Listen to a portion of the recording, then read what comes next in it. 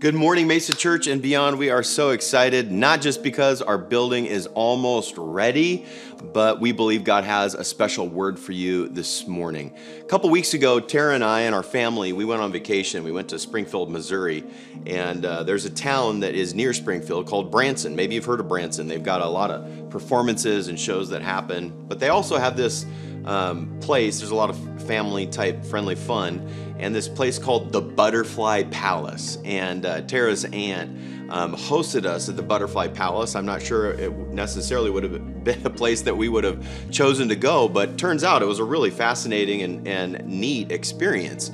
And you learn all about butterflies, and then you get to walk into this room where the butterflies are like flying all around you. And that's a really interesting experience, having thousands of butterflies flying all around you. They land on you. They land on these little dealy bobbers that have some sweet stuff in it, and they land on there and you can look at them, and they land on your hat. It's just kind of a cool experience. But one of the cool things that I learned in that experience was we watched a film about the monarch butterfly. And the monarch butterfly is really a fascinating butterfly.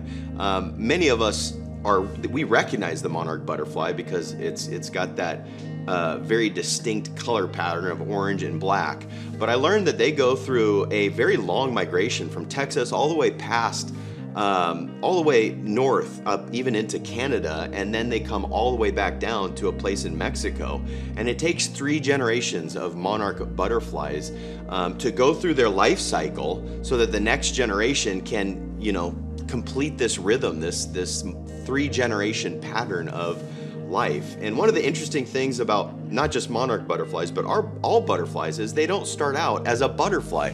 Of course, they start out as a caterpillar. How do you say that? Caterpillar. And a caterpillar goes into a transformation season or phase, and it emerges out of that cocoon as a butterfly, and it flaps those wings, and it continues that journey.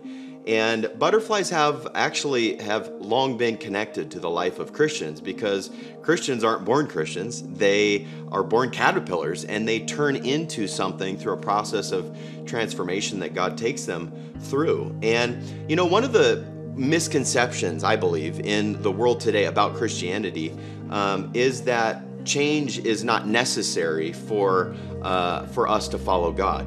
And it's an interesting, I think it's good-natured in the sense that a lot of times people believe that God created us just exactly how we're supposed to be. And I think maybe that comes from Psalm 139, where, the psalmist says we're fearfully and wonderfully made. But it doesn't take into account really the journey towards Christ that God desires for all of us. And while God has created us fearfully and wonderfully made in our mother's wombs, we aren't exactly that perfect expression of Jesus, at any point in our lives. And it's this lifelong journey of becoming more like Jesus that reflects God's desire and ultimate purpose for us. So today we're going to look at the second part of the book of Ephesians. And of course, we know that the first part is about what God has done for us. And before we can do anything for God, we really need to know and understand what He's done for us.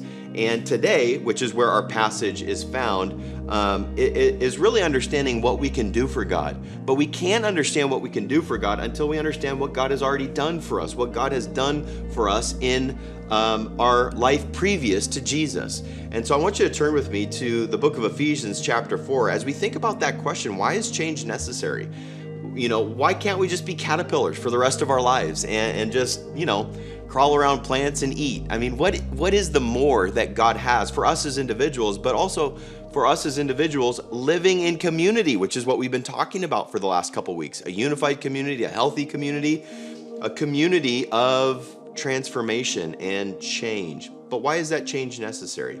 Let's go ahead and pick it up in chapter 4, verse 17. It says this: "With the Lord's authority," this is Paul speaking, "I say this, live no longer as the Gentiles do. For they are hopelessly confused. Their minds are full of darkness. They wander far from the life God gives because they have closed their minds and hardened their hearts against Him. They have no sense of shame. They live for lustful pleasure and eagerly practice every kind of impurity." Before we dive into this passage, let's just pray and ask the Lord to just speak to our hearts and give us a spirit of humility to learn from what he desires for us today. Father, I pray that you would, first and foremost, before we ever try to connect or correct anything in culture, I just pray that you would help us to see what is inside of us and help us to see where we fall short of the high standard of Jesus in our lives. And Lord, I pray that you would give us the desire to become everything that you've called us to be, and not excusing any of our behaviors that don't reflect you, but putting off our old self and putting on our new self with the power and help of the Holy Spirit. Help us to become all that you've called us to be. In Jesus' name I pray, amen. The reality of Christianity is that it is a faith of change. It is and would be unwise for us to adhere to this idea that we are perfectly made from the moment that God conceives us in our mother's wombs. He has fearfully and wonderfully made us, but he's called us to change. And that's what Paul is doing here. He's speaking with authority and he's saying, stop living like you used to live or like the world lives. Eugene Peterson, who translated the Bible into his own way of speaking, translates it in a way that I've found pretty refreshing. He says this, and so I insist, and God backs me up on this, that there may be no going along with the crowd, the empty-headed, mindless crowd. They've refused for so long to deal with God that they've lost touch not only with God, but with reality itself. They can't think straight anymore. And feeling no pain, they let themselves go in sexual obsession, addicted to every sort of perversion. And of course, Eugene Peterson is referencing this historical statement that Paul is speaking, and he's calling us to change. But is this something that it was just for Paul's day, or is it something that we can apply to our lives too? The reality is, and he's calling us to change because what happens if we don't accept the kind of change that God calls us to, we'll end up being hopelessly confused. Our minds are full of darkness. We've wandered from the life that God gives to closed minds, hardened hearts, where we are living without shame and living with lustful pleasure and eagerly anticipating and practicing every kind of impurity. And here's what Paul is saying. Without God, without the kind of change that God desires for us, there is no standard of truth. And where there is no standard of truth, we just sort of descend into madness.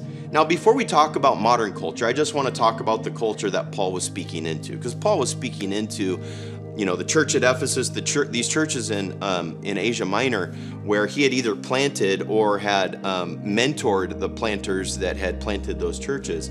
It was a Greek culture, a Roman culture, a culture that was not necessarily Jewish. It certainly, their values didn't reflect Christianity.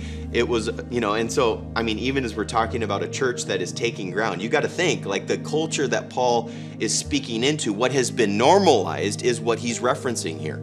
And even though there are Gentiles in the church that he's speaking to, he's not acknowledging that they're still Gentiles. He's saying you've got to live with this new standard that God is calling us to, this change that God is calling us to. So what was it about Greek and Roman culture that was so anathema to God, or so different, or so different than what we expect or experience today? What was true about their culture in regards to premarital sex, homosexual sex, adulterous sex, holy or prostitution sex, incestuous sex?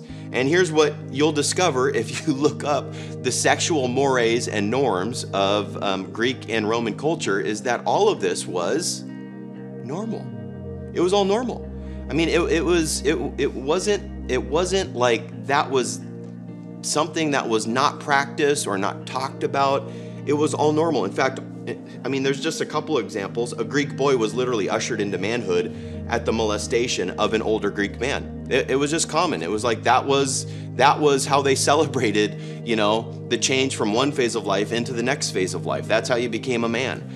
If you want to know just how crazy it got, just look up the sex lives of Roman emperors. And I'm not necessarily advocating that you do that, because it's crazy. It's worse than the worst soap opera that you can watch today. There was all sorts of craziness that happened in the leaders' lives, and of course, that sort of acceptance of that would trickle down into society. And The reality is Paul is referencing what was normal in the context, the cultural context of the church that he's speaking into. Now, remember, he's not speaking to the world. He's not judging the world. He's not setting the standard, but he is speaking to the church living in that standard. And he's saying you can't live like that anymore. God's called you to change. He's called you into something greater, into something better. I think when we read a passage like this, we need to compare it to our culture. So let me just read a couple quotes from some famous people. And I'm not trying to put people in our culture, in a bad place. That's why I'm not going to tell you who these quotes come by. But I'm sure if you looked it up, you could figure it out. One celebrity said this: "There is nothing wrong with going to bed with someone of your own sex. People should be very free with sex, but they should draw the line at goats." I mean, isn't that a crazy, crazy thing? And the reality is, who knows where the line will be in 5 years or in 10 years or in 30 years, as these things become normal. Maybe if we look at where Greek culture and Roman culture ended up, we'll discover where we're headed. I found another celebrity saying this: "I'm actually a pansexual. I didn't know that," she said, explaining that means that you like what you like. Doesn't have to be a girl or a guy or, a he or a she or this or that. Literally, you like personality, like you just like being a being. Another celebrity said, "The whole issue of sexuality is so gray. I'm just trying to acknowledge that fluidity, that grayness, which has always existed, but maybe only now are we allowed to start talking about it." The truth is, this has always been in the reality of humanity. People have always drawn the line somewhere. In fact, I love that quote by G.K. Chesterton who said this: "Art, like morality, consists of needing to draw the line somewhere." Everyone draws the line somewhere. But God calls us to the lines that He's drawn, and He's called us to, if our lines don't line up with His lines, to change our lines to reflect what His lines are. And it would be easy for us as Christians to judge the world, but God hasn't called us to do that. God has called us to ourselves live out the change that He's calling us to live out. This is truth for the church, okay? And we need to ask ourselves, is this true of me? Do I have any sense of connection to what Paul is saying? Do I still live like that? Are there areas of my life that still don't reflect that high standard of change that God is calling me to? And the only way that we'll be able to know that is if we adopt a standard that isn't based on my definition, but it's based on God's definition. It has to be the standard that He gives to us, because otherwise, what this person says is right is wrong, and what this person says is wrong is right. And, one of the celebrities says, "Oh, it's okay here, but, we draw the line here." Well, where are we drawing the line? It really is hard to discern where that line is supposed to be. But we know for sure that God does draw a line, and He's calling us to change where our line is to reflect His line. God is calling us to change so that we don't end up living the confused lives that we once lived, that we recognize everywhere, because everyone has different lines and different definitions. And have you ever found yourself just being confused? I don't even know what people expect of me. I don't even know what to say because it's just confusing. And that's the world that we're living in right now. I wouldn't even think that you'd have to think too hard about Roman culture or Greek culture. That is where we are right now. Can you imagine how culturally relevant this statement is? So how do we do that? Where is that line? What does the standard look like? This is what Paul says. Verse 20, "But that is not what you learned about Christ." 21, "Since you have already heard about Jesus and have learned the truth that comes from Him. Throw off your old sinful nature and your former way of life, which is corrupted by lust and deception. Instead, let the Spirit renew your thoughts and attitudes. Put on your new nature, created to be like God, truly righteous and holy." So God is calling us to live out this change that He has spoken over our lives and created us for. And that call is very simply to learn to live like Jesus. That's the church's mission. That's the church's purpose. That's the church's desire. If you have chosen Jesus to be your Lord and Savior, it's not where I draw the line anymore. It's not where I define reality to be. In fact, every area of my life is now submitted to the Lord. That's what being saved from sins means, and submitting to the lordship of Jesus. It's learning to live like Jesus. And Paul's reminding us of this new standard, that it's not a definition that someone else has created. My definition of truth is literally the life Jesus lived and the life Jesus is calling me to live. And so where do we find our information about Jesus? And this is part of the reason why we believe in the authority of Scripture. It has to come from somewhere. It can't just come from my neighbor who tells me Jesus was like this or Jesus was like that. It comes from Scripture. I've adopted the Old Testament and the New Testament because the Old Testament Jesus taught from. He had a Hebrew Bible, which is basically the Old Testament that we have today. And then, of course, the story of Jesus and the story of the early church in response to the life Jesus lived. And we've got to commit to reading, memorizing, and understanding how Jesus fits into all of Scripture. This is God's call in our life. We'll never know where that standard is if we don't study, memorize, and understand how the Old Testament leads up to Jesus and how Jesus is the fulfillment of the Old Testament and the cultural context and the theology that runs through. It's a lifetime commitment. And there's a lot of information. We've talked about this too, but information is not enough. Information must lead to transformation. And transformation is a partnership between us and God. And I want to show you the secret sauce of what transformation is in the New Testament, because otherwise this just becomes a self-help journey of failure and struggle, because we'll set the goals and we won't get there.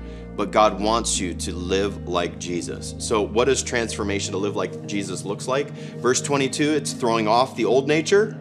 And then verse 24, it's putting on the new nature, which is holiness, righteousness. Holiness just means to be set apart for God, right? We're set apart to be God's sons and daughters, to live like His name is on us, like we are really God's kids. But it's very easy to miss the most important verse in this passage, and that is verse 23. This separates this from being a Tony Robbins, you can do it, you can do it, you can do it passage, from this is what you can do, but this is how you do it. Verse 23 says, let the Spirit renew our thoughts and attitudes. So we throw off the old nature and we put on the new nature, but we also must give God permission to renew our thoughts and our attitudes. I love visual illustrations. You know this about me. So I brought a jersey, and once upon a time I had a favorite player on the Seahawks team, and of course he is no longer playing for the Seahawks, but I still have his jersey, and it's still a Seahawks jersey, mind you. And the truth is, this is what it looks like to become a Christian. You put on this jersey, right? But we all know that putting on a jersey doesn't make you a true fan. I mean, that's just the nature of it. Like, I can take this shirt off, I can put this jersey on, and I'm not necessarily a true fan. What makes me a true fan is when my heart is overwhelmed by this love for the Seahawks. And I want to celebrate when the Seahawks win, and I want to mourn when the Seahawks lose, right? I mean, it's going to a Seahawks game with the jersey on, and when they score a touchdown, it's getting excited. And when a great player is traded away, it's like, oh, I got to work through this. It's conflicted feelings. And you know what I've noticed about Christianity? There's a lot of people who put the jersey on, right? Because they love the pastor, or maybe because of someone that they really love, or a celebrity even, like, they got baptized in the Jordan River or something, and they came back and they're like, oh my goodness, this person is a Christian. That means I can be a Christian. So they throw the jersey on, but their heart really was never transformed. And then, the person goes off and does this, or they lose their respect. And this is what I need you to hear. This is so important, because sometimes our transformation journeys are stunted because the people that we love get traded, or they move on, or whatever. And you need to understand that the only person on this jersey is Jesus.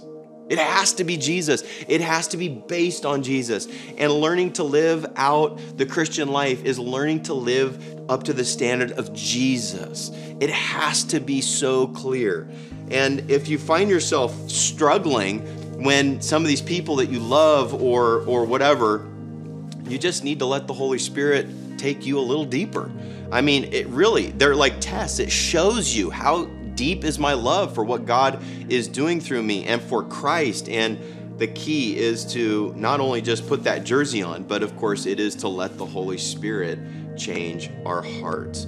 That happens through prayer, it happens through relationship, it happens through mentorship, but there are certainly some pitfalls out there. I don't want you to put the jersey on without letting God transform your heart, because that is the difference between self-help and Spirit-led transformation. It is a partnership between you and the Holy Spirit. It's not just putting the jersey on, but it's putting the jersey on and letting God create something new in you.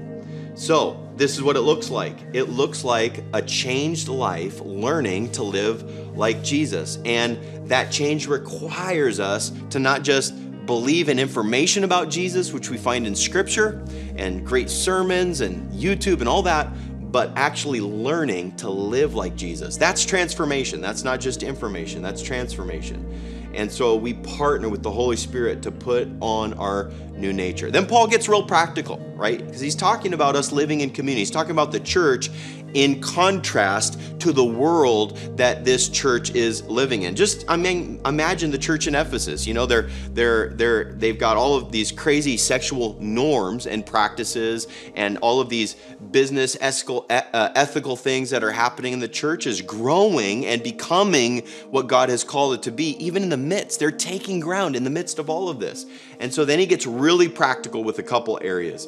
And this is what he says. Again, this is Paul talking about Christian community and what it looks like practically to put on the new nature, to be that Holy Spirit-led transformation, and to put this new nature on. So he says this in verse 25.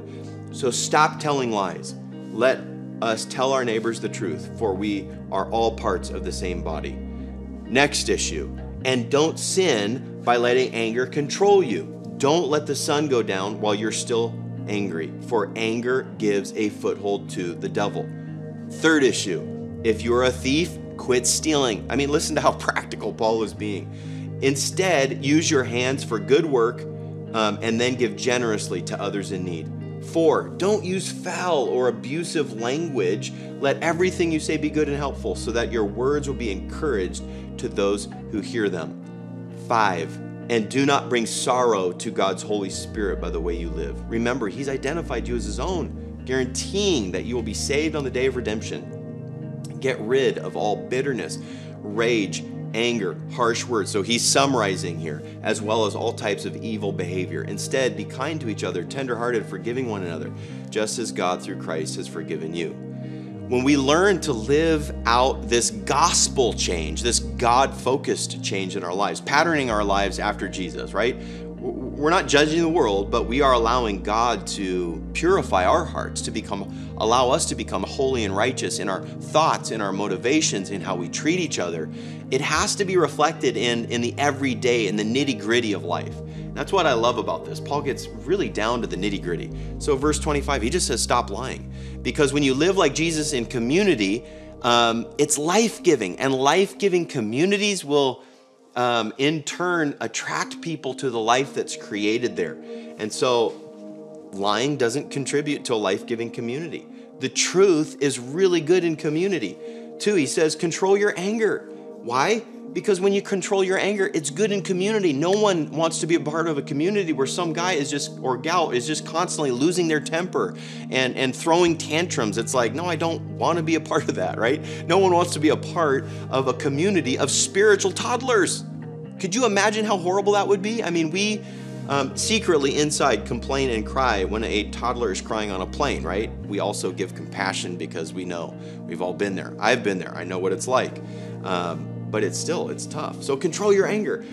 3, verse 28, stop stealing, right? Instead, work hard and give generously. Why? Because this is good in community. It's life-giving. I mean, when you are coming from a deficit and you come into a community and there is margin in that community and you can be blessed by that community and it actually meets needs in your life, oh my goodness, like that's a community that people want to be a part of. That's not confusing. It's so clear. It's like Jesus lived.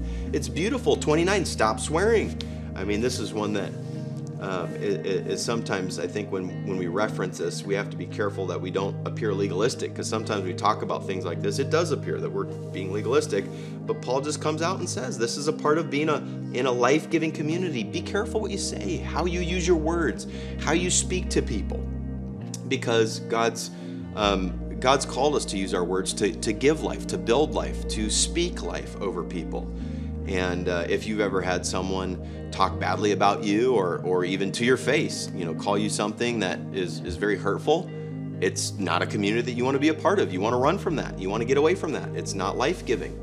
And then finally in verse 30, he says, don't make God's spirit sad. And because God's called us to live like we're his kids. And then in verses 31 and 32, he just summarizes this, and I'll just summarize this with the word toxicity. Get rid of toxic behavior.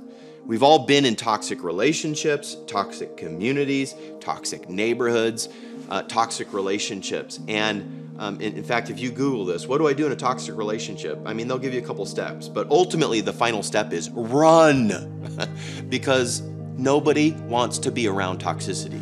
And truthfully, we don't want to be toxic people. And so this is why it is so critically important that the standard of Jesus remains our standard, because sometimes we have blind spots and we don't even realize we're toxic. We could be the reason why someone is running from our community.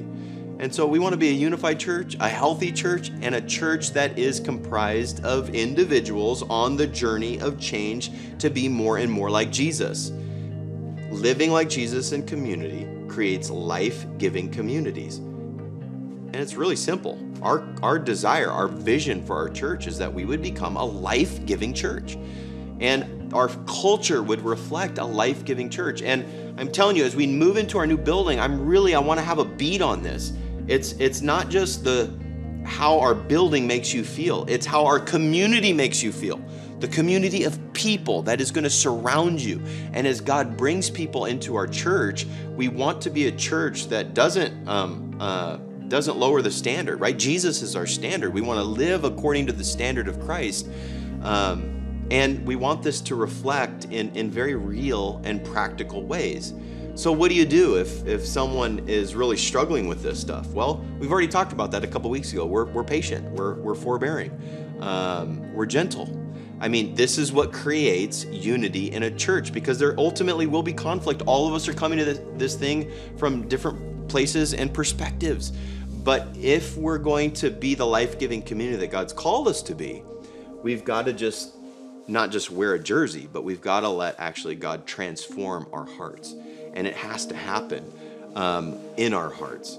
And so this isn't legalism, and this isn't just a bunch of rules, but this is us learning to live what Jesus has already done for us. And that's what I love about this passage, and that's what I love about Paul referencing Jesus here, because Jesus isn't asking us to do something that he hasn't already done for us, right? He asks us to forgive people, just like he's forgiven us.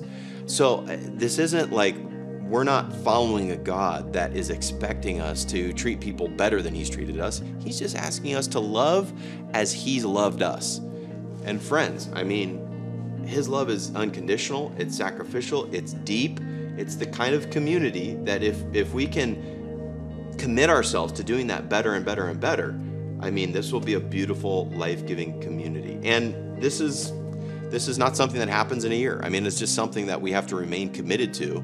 And week after week, we have to raise up that standard of Christ and measure ourselves up to it and up to where we were, which is why Paul says this is how you used to live.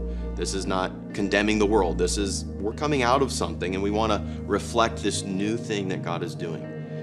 In a way, I think about the monarch butterfly, and I'm amazed that each butterfly goes through that transformation, and they finish the segment that they are called to finish. And I believe that is a beautiful, beautiful picture of the church, that God has called each of us as individuals to be transformed by the power of the gospel and the Holy Spirit working in us, putting off our old nature, putting on our new nature, so that we can be a part of a unified, healthy culture of changed lives. That's why we always say it's all about changed lives. That's the ultimate proof that God is doing something. So if there's something that you're struggling with, if there's an area of sin in your life, you just need to understand God loves you so much that he's not willing to let you stay there. Offer it to him. Invite the Holy Spirit into your heart, even right now, to change your heart, your philosophy, your thoughts on that, your attitude, because that's what God desires. Would you pray with me? Father, we pray that you would help us to become a community of people committed to transformation. Not just changing the world, but being transformed into the image and likeness of Jesus. Help us to be the change that we want to see in this world. Help us to experience Spirit-led change that results in Christ-like behavior. Not rules without relationship, but because of our relationship with you, the way we live is being transformed. We commit our hearts to you, our lives to you. In Jesus' name I pray. Amen. I want to say bye to you, but there's one way that you can just commit yourself to this journey and take a step. Maybe you'll consider and pray about joining the Mesa launch team. That's happening in the month of August. Part of that is just committing ourselves to prayer and just saying, God, what is it that you're doing in our church? What do you want to do in me? At the end of the day, we've got to surrender our lives to him in order for him to transform us. I hope that you'll take that step today. Click that link, join the Mesa launch team, because God is going to relaunch our church, Mesa Church, coming September, and we want to be unified, healthy, and changing towards Jesus. God bless you.